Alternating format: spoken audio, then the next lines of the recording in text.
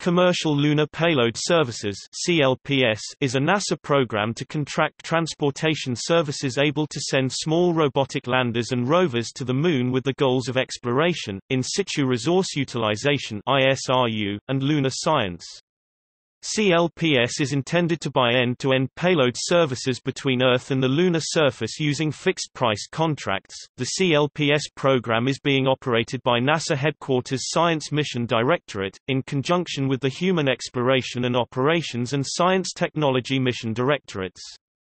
NASA expects the contractors to provide all activities necessary to safely integrate, accommodate, transport, and operate NASA payloads, including launch vehicles, lunar lander spacecraft, lunar surface systems, Earth re-entry vehicles and associated resources. The first instruments are expected to be selected by mid-2019, and the flight opportunities start in 2021.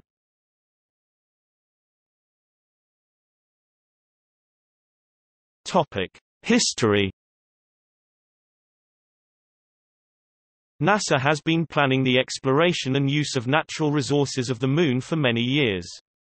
A variety of exploration, science, and technology objectives that could be addressed by regularly sending instruments, experiments and other small payloads to the Moon have been identified by NASA. When the concept study on the Resource Prospector rover was cancelled in April 2018, NASA officials explained that lunar surface exploration will continue in the future, but using commercial lander services under a new CLPS program. Later that April, NASA launched the Commercial Lunar Payload Services program as the first step in the solicitation for flights to the Moon. In April 2018, CLPS issued a draft request for proposal, and in September 2018 the actual CLPS request for proposal was issued. The text of the formal solicitation and selected contractors are here. On 29 November 2018, NASA announced the first 9 companies that will be allowed to bid on contracts, which are indefinite delivery, indefinite quantity contracts with a combined maximum contract value of $2.6 billion during the next 10 years. The first formal solicitation is expected sometime in 2019.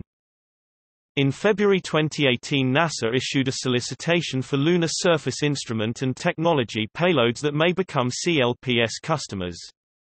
Proposals are due by November 2018 and January 17, 2019. NASA plans to make yearly calls for proposals.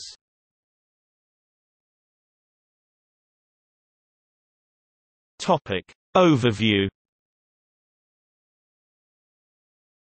The competitive nature of the CLPS program is expected to reduce the cost of lunar exploration, accelerate a robotic return to the Moon, sample return, resource prospecting, and promote innovation and growth of related commercial industries. The Payload Development Program is called Development and Advancement of Lunar Instrumentation (DALI), and the payload goals are exploration, in situ resource utilization (ISRU), and lunar science. The first instruments are expected to be selected by summer 2019, and the flight opportunities start in 2021. Multiple contracts will be issued, and the early payloads will likely be small because of the limited capacity of the initial commercial landers.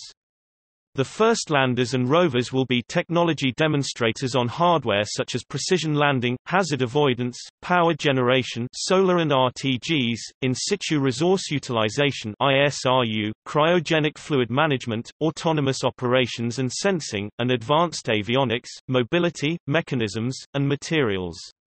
This program requires that only U.S. launch vehicles can launch the spacecraft. The mass of the landers and rovers can range from miniature to 1,000 kg (2,200 pounds), with a 500 kg (1,100 pounds) lander targeted to launch in 2022. The draft request for proposals covering letter states that the contracts will last up to 10 years. As NASA's need to send payloads to the lunar surface and other cislunar destination arises, it will issue firm fixed-price task orders that the approved prime contractors can bid for. A scope of work will be issued with each task order. The CLPS proposals are being evaluated against 5 technical accessibility standards. NASA is assuming a cost of $1 million per kilogram delivered to the lunar surface. This figure may be revised after a lunar landing when the actual costs are available.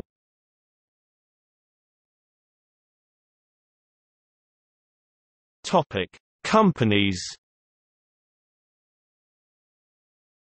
The companies selected are considered main contractors that can subcontract projects to other companies of their choice.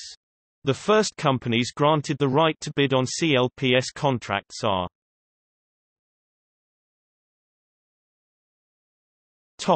First payload selection. The science payloads are being developed in NASA facilities. Calls for payloads are planned to be released each year for additional opportunities. The first 12 NASA payloads and experiments were announced on February 21, 2019, and will fly on separate missions. NASA hopes to assign the first mission in spring 2019 before selecting specific payloads for that flight. Linear Energy Transfer Spectrometer, a lunar surface radiation monitor. An unnamed magnetometer experiment. Low-frequency radio observations from the near-side lunar surface, a radio experiment to measure the density of the photoelectron sheath density near the surface. A set of 3 instruments to collect data during entry, descent and landing on the lunar surface to help develop future crewed landers. Stereo cameras for lunar plume surface studies, a set of cameras for monitoring the interaction between the lander engine plume and the lunar surface. Surface and exosphere alterations by landers, another landing monitor to study the effects of spacecraft on the lunar exosphere. Navigation Doppler lidar for precise velocity and range sensing, a velocity and ranging lidar instrument designed to make lunar landings more precise. Near-infrared volatile spectrometer system, an imaging spectrometer to analyze the composition of the lunar surface.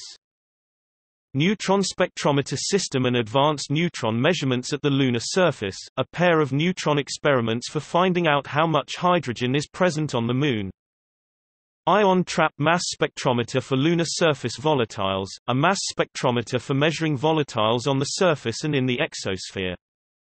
Solar cell demonstration platform for enabling long-term lunar surface power, a next-generation solar array for long-term missions.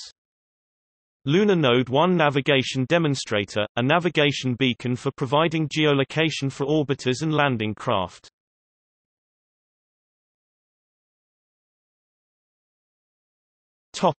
See also: